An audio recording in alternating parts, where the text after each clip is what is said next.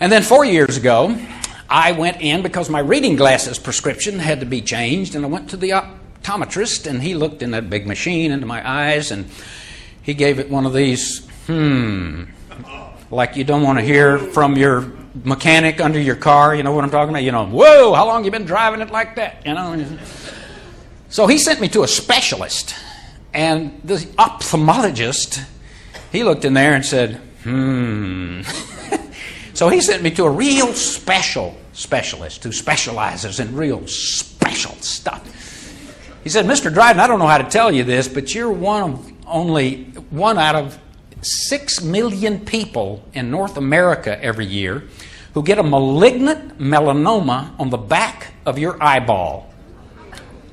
I said, well, lucky me. I never won anything before. This is great. I said, gee, Doc, I am having no luck at all with these round organs. Gee.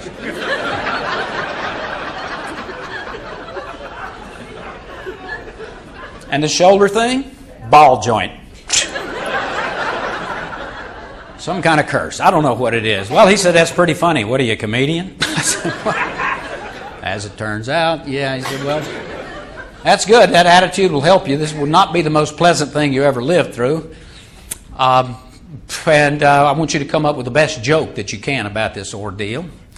But you are awfully lucky because only 10 years ago, the only thing we knew how to do was to pop that eye out. But now we figured out, because we can't get to it with traditional laser or radiation, it's too close to your brain, and you obviously can't lose any more of that.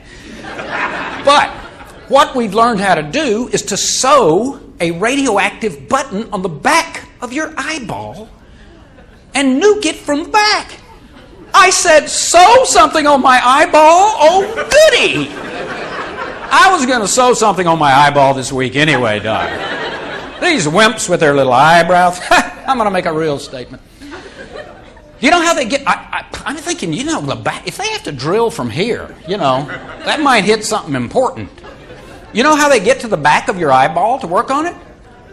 They deaden the muscles around your eye, and they just pull it all the way around, which is gross, but real handy.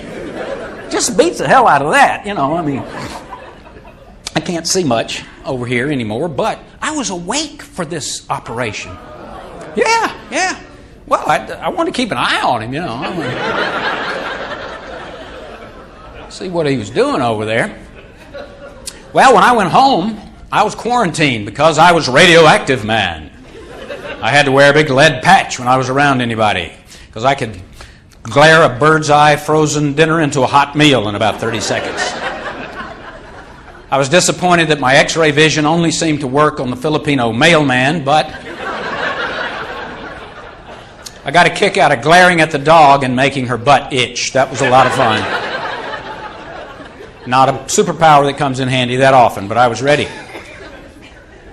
So I had 8 fairly miserable days of a thing sewn to the back of my eyeball to think about jokes.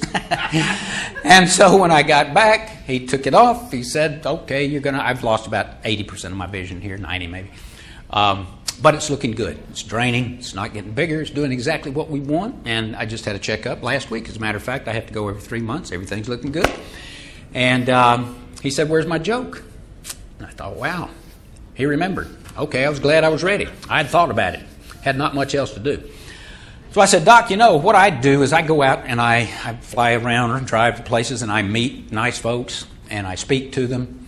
And it occurred to me that when I get on that plane to Chicago next week, I'm going to have this patch and I'm going to be wearing my favorite maroon jogging suit that's the most comfortable flying rig I have. And so it occurred to me that when I get on that plane, I'm going to be a one-eyed, one-orbed, flying purple people meter. Some groan, some applause. Thank you. You can explain it to the younger folks a little later if you want. Well, he thought I could do better. I said, gee, Doc, give me a break. I mean, you know my history, and by now, as you know, I'm half blind and half nuts, so you got to give me a couple of points for that. And he gave me an extra sucker for that one. So, Anyway, I hope that I have said something that helped you toward your goals. You have some magnificent goals. You're doing a great job out there in your special districts. It's the place wouldn't run without you. I'm honored to be here with you. You got a lot of obstacles, but just remember that falling on your face is still moving forward. Thank you so much for having me.